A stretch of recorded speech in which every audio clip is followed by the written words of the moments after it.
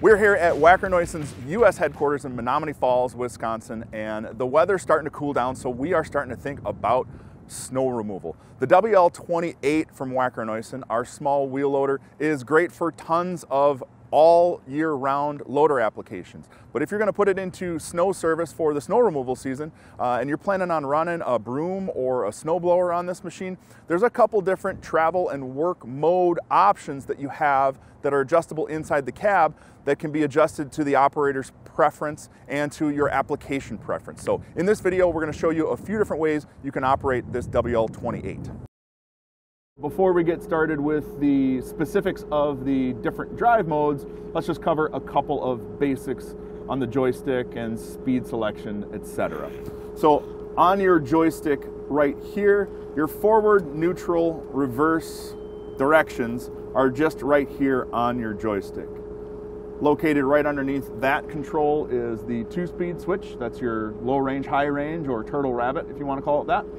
And then on the front side of the joystick is your proportional auxiliaries. You're also going to fire off your continuous flow auxiliaries by giving it a go command on that switch as well. And in order to activate your continuous flow auxiliaries, you've got in this bank of switches here, this switch located right here. It's a Roman numeral 3 with an arrow going around it. That means third circuit continuous flow. So now let's talk about getting started and what the different drive and work modes do. The reason that we want to know how the different work modes operate is that it's going to be depending on the type of work you're doing, your particular application, and your particular work preference. The machine's fully hydrostatic, so all the oil that the entire system is using is supplying oil to the travel drive, the work group, and the auxiliary hydraulics. So understanding that these different modes operate differently, they allow you some flexibility to help you operate in a comfortable and efficient manner. So let's start out with the most basic mode, which is auto mode, which is, let's just call that your standard operating mode. So when operating in auto or eco mode, when I want to run a continuous flow attachment, the first thing I'm going to do is actually activate that third circuit continuous flow. And we do that by pressing this switch in the cab here. I've got a flashing green indicator. I'm then going to select my direction of work, and that will lock in continuous flow. So when I've got my flashing button there, it's waiting for my command. I select the direction of flow. Now, when I pull the trigger on the front side of the joystick, the system is idle and waiting, and on another joystick pull, I've got continuous flow.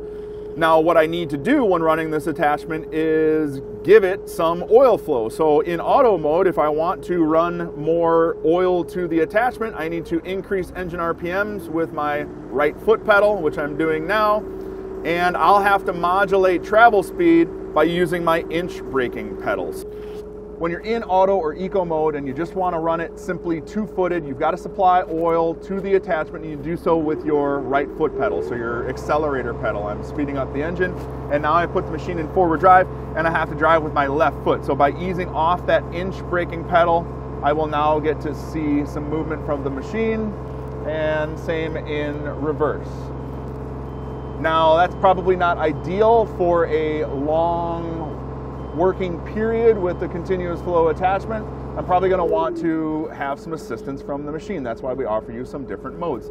So in auto or eco mode, if you want to give your feet a break, I would prefer to run it using the manual throttle control and the speed limiting lever right here. And how you do that is like so. So the manual throttle control is pretty simple.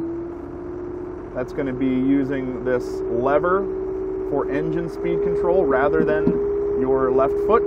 And then your manual speed control level is lever right here. Put the machine in forward travel drive. I'm going to increase the speed on the speed limiter until I get some motion, and then I can adjust my travel speed up and down using just that hand lever. Because the WL28 is such a versatile machine, we also have one additional operation mode, and that is called attachment mode. And if I was going to be running a broom or a snowblower, that would probably be the mode in which I would choose to operate, because it's going to constantly supply oil to your attachment, and you're controlling your travel drive speed fully with your right foot pedal.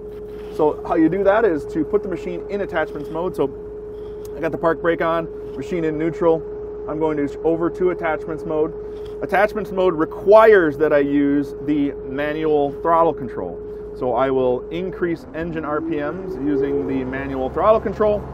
I'll select my travel drive direction there. And now my right foot pedal is going to simply, that's my speed control, is how much I'm putting on my right foot pedal. So this is a really great mode for running spinning attachments like this, because it's always going to prioritize oil to your attachment. And one of the great things about attachment mode is that it allows you to control the speed of your rotational attachment, but have full control of travel speed always on your right foot. It's always adjustable using your right foot. Now we're in turtle or low speed range right now, so we're going really, really slowly, but it works also in the high range as well. So I've got full travel speed adjustment that I can do while maintaining oil flow priority to the attachment. For more information on the WL28 or the rest of the Wacker Neuson product lineup, or to find your local dealer, visit us at wackerneuson.com today.